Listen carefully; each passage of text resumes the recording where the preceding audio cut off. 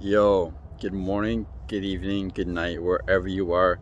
I'm making this video especially for you right now. If you're in a relapse, or if a relapse is common for you and you just want to preemptively know what to do.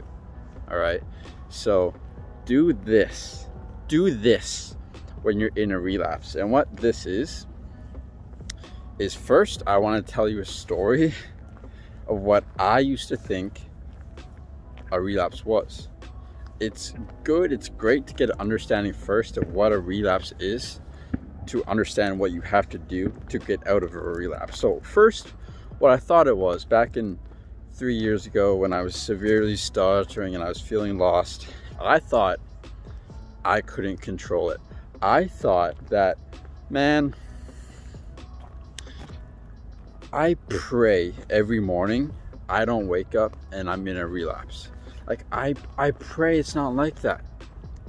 Going to bed each night, crossing my heart saying, please don't wake up and start the beginning of a relapse. I thought it was so out of my control whether I fall back into this relapse. And what that does, what that mindset does when you think like, oh my God, who knows, in 2 weeks I might relapse, in 4 weeks I might relapse. I just took this course and 2 months later I relapse. Like, how to make it actually in your control is by realizing that that mindset is completely trash. That mindset will fuck you over so many times, because when you are praying for it not to come back, you are saying that you do not want to stutter. That one stutter may lead into a relapse. So every fucking time you stutter, you're thinking, man, is this the beginning of a relapse? Man, it's been 2 days. I've been stuttering severely for 2 days. Is this my relapse? Is this my relapse? Am I gonna go months and months and months without being able to talk now? You'll have so much anticipatory fear for each stutter you have. You'll be locked in your brain and you will stutter more because of it, because you're in your head and because you're holding on to so much fear. All right, that's the mindset I was in, and that's the mindset a lot of people who stutter are in. That is not serving them at all. All right, at all. Now I'm going to tell you what I realized that absolutely changed my life. I realized that a relapse does not come if I do not hide. A relapse only comes when I hide continually for periods of time. Hide, when I repress, when I shy away, when I don't speak my truth. So knowing that big realization allowed me to see that it's actually in my control. 100%, my actions are 100% in my control. My stutter may not be right now. Your stutter may not be right now. You may be stuttering and you cannot control it. But your actions are. And the actions is the thing that means the most to overcome your stutter in relapses, in any fucking thing. Your actions hold the most power. If you start acting in a way that isn't true to you but supplicates to your stutter, and you say, I fear stuttering right now, I fear judgment, I fear these negative emotions, so I'm not going to say the words that I want to say, you will just add fear to your stutter. Look at this cute little Christmas tree here. All right, but if you start to be more aligned with your own actions, what you want to do, and you say, regardless if I stutter or not, I'm going to take the actions, the power your stutter has over you starts to get stripped away and away and away. All right, that's just a quick little knowledge bomb that you should know, that you have to know. So now that you know the importance of your actions, that's what you need to focus on. If you're in a relapse right now, just know let's get clear on what a relapse is. A relapse is not 2 days of bad stuttering, A relapse is not 2 weeks of bad stuttering. A relapse is a mindset that you cannot be your true fucking self, and everything, the outside world, is an absolute scary monster judgment place.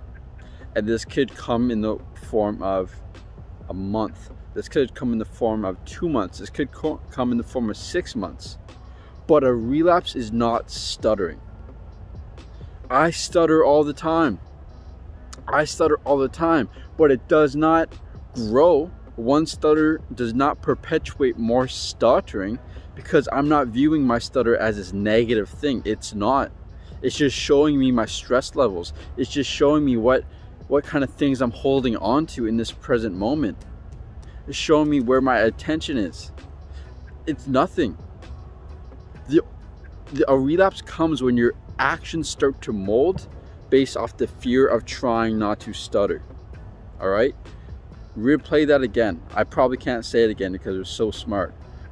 Our relapse is when your actions start to mold because of the fears of trying not to stutter. That's a relapse. And then through hiding and through repressing and through avoiding, you begin to take on this different personality that is just terrified of the world, who's terrified to speak, who is just in worry, who's just worried, who's just stressed at every little thing in their life. And you feel like there's no way out.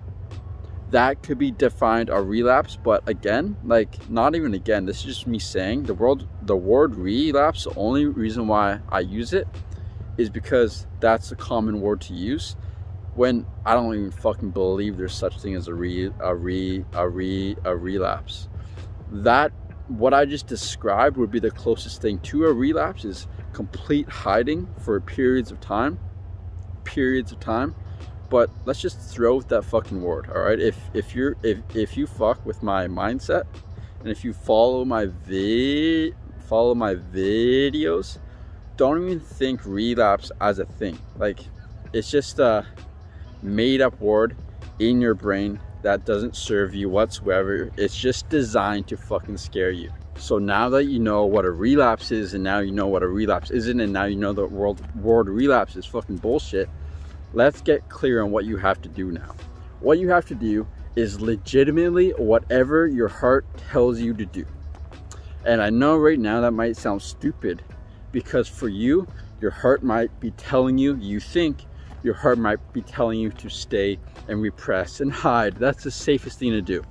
But no, that's your brain that's trying to protect you. What happened before it told you to repress? What thoughts did you have before it told you to hold back? Did you want to ask a question? Did you want to express in some way, shape, or form? What did you want to do? That's the first thing, is get very clear on your authentic path, get very clear on your truth, and just start speaking it. If your brain gets involved and you say, no, don't do it, it's scary, that means you have to do it. You have to do it. You have to get in the habit of doing it. That's the first thing. The second thing is actually lay out a plan for you to follow each day that pushes your comfort zone a little bit, all right? Because you're in this state right now of hiding, this means you have been inside of your comfort zone for far fucking too long. And that means everything outside of your comfort zone will cause anxiety.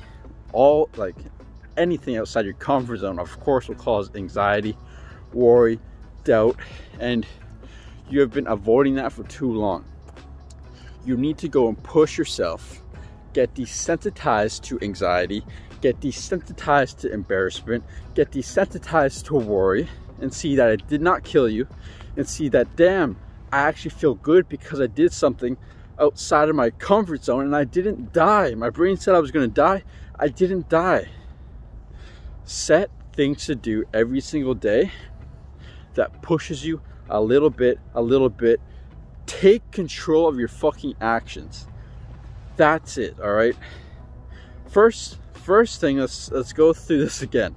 First thing, get very clear on what you need to do, what your heart tells you to do. Stop avoiding what your heart says and start doing what your heart tells you to do before your brain even gets involved. And if it does get involved and say, hold back, repress, then go and do that thing fucking anyway. You need to do that thing.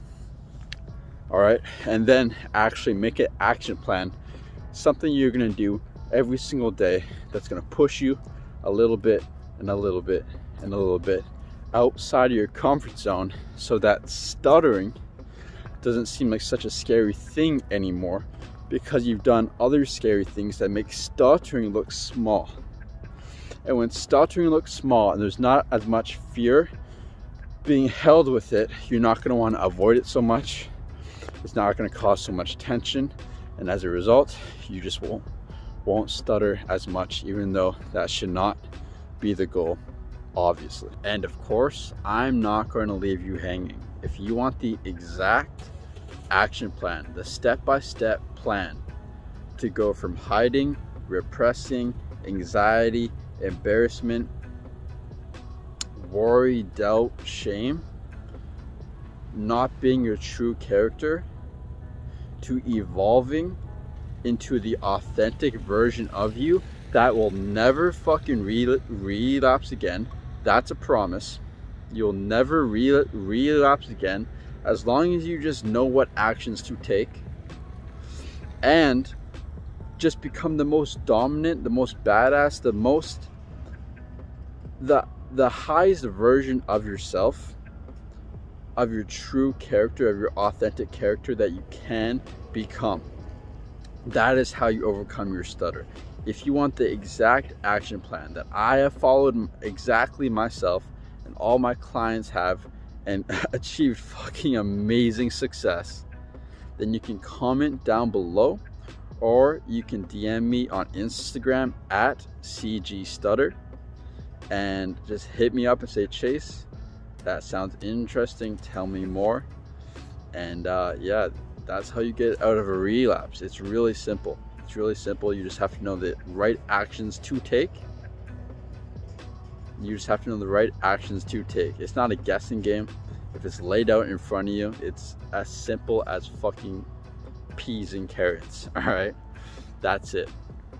I love you. Peace.